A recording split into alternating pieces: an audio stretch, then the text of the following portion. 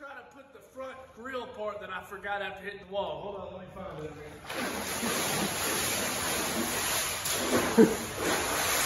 Here it is.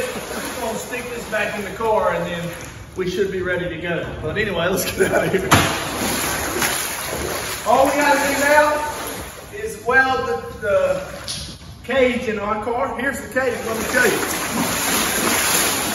Right here, we got it elevated. We're just letting it air dry. And then as far as the legends go, we got to put this tire back on. We're doing the pressure testing. Let's do it. Let's go look at the outside. I just hope nobody opens the refrigerator because I think as long as it's closed, the seal's holding water out of it. Let's go look outside. Oh yeah.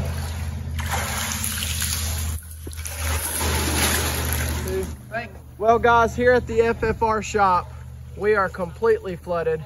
You saw our video the first time about our alligators being, us playing with the alligators. The wives, they're scared to death of them. That's because they've never seen Lake Placid. Yeah, exactly, Lake that's right. Placid. But everything is completely, we're 100% surrounded by water. You can see the truck, it's on the driveway, but the worst spot's probably about 4 foot, 3 or 4 foot over there. We got the Bandolero jacked up as good as we can. It has breached my concrete. The Vicar Legends up, boats inside, 13 Legends here, lawnmower, and the car. But you can see here, we are completely flooded. So we may not be doing no racing for a while. Watch this. Almost to my knees there.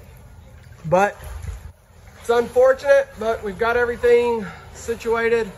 Hopefully the water goes down. We're supposed to get 1 more foot. So I had to come home from work and get everything jacked up as high as I could. So y'all keep us in your prayers and we'll keep you guys updated. Appreciate y'all watching. Catch you guys later.